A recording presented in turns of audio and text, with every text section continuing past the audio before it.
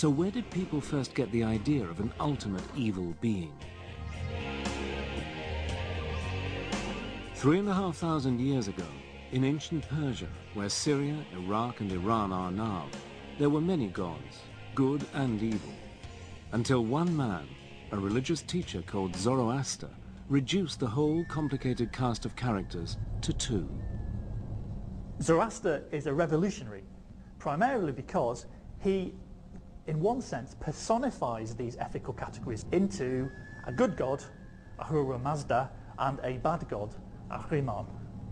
And this is an extremely potent idea, and one which forms the basis for later conceptions of dualistic thought. In other words, the separation between good and evil. The good god is the all-knowing Ahura Mazda, the god of light and order. The evil god is Ahriman, god of chaos, darkness and lies. In Zoroaster's teachings, the universe is a battlefield between the gods of good and evil, and every person on earth must take sides. After death, good people are rewarded in heaven, while sinners are punished in a dark and gloomy hell.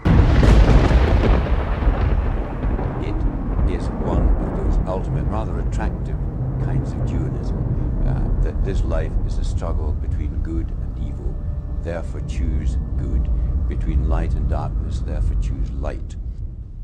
Under the powerful Persian emperor Darius the Great, the teachings of Zoroaster become the official religion of the Persian Empire, an empire which includes the lands of Israel.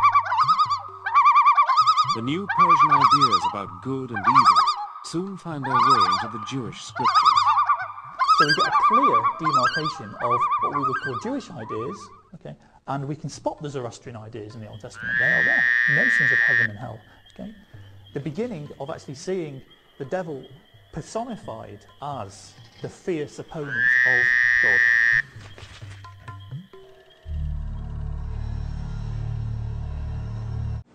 God. Again, you're looking at Zoroaster. And when Zoroaster was not good enough, they updated and brought Muhammad. See, y'all don't understand that. It's the concept, the worship of a white man. Ain't none of them existed. Serapis, Zeus, Jesus, Zoroaster is the concept. They're going to keep coming up with a white man for you to worship. Santa Claus. Farad Muhammad. Joseph Smith. The damn, what is he? The Mormons. Another Peckerwood. It's the concept. None of them exist. And so, you can see right here, I'm going to get off into that Kabbalah. That's a Kabbalist. And this is Zoroaster. That's what Dr. Ben said they was worshiping before they even messed with the Torah. They was into that Kabbalah. That shit ain't nothing but Jewish witchcraft. And don't mess with it. As the Persian Empire in turn is defeated by Alexander the Great, Greek culture comes to ancient Israel. The Greeks introduce a huge cast of gods and goddesses, including one who will shape our image of Satan for centuries. When the chimes end, pick up your gun. Hades has a black face or black beard. He sits on a throne. Because they're going to come one day that it's going to be enough immigrants in here, they ain't going to need you, nigga. And that's what has happened. Niggas running around out here got PhD and they can't even get a job at Burger King. Nigga, they don't need you. They got Mexicans that are going there working for $2. And you don't understand that they flooding in here every day. It's coming across the damn West Coast so fast, it's gonna be to the Midwest over in the next 2-3 years. The East Coast. You understand what I'm saying? They murdering our people all over this damn country. There's a war going on between blacks and Mexicans. So you can come up off of that black and brown power bullshit. It's about black power or it ain't about nothing. Because you're gonna fail in everything else. And which means we're African people, we must be trying to uplift Africa. Because if we don't uplift Africa, goddammit, that's the root. We are dead anywhere else. You don't water the damn branch, you water the root. You water the root, don't water the branch. We are dying over here in this land.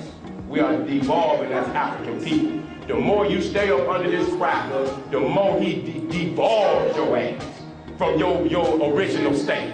When we came over here, we was jumping off the damn slave boats, diving in the water, rather be eaten by sharks. You understand? As soon as we got a chance, we was fleeing. And on every plantation, we was planning an escape. What happened? What made us stop escaping? That's what we gotta ask ourselves.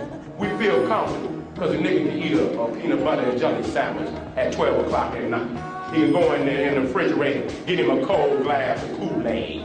That's making it? Because a nigga can make Kool-Aid? Eat some goddamn Focus Hope cheese? $15, we talking about we king. I ain't never seen a goddamn king work for an hourly wage. Yeah. A king, the only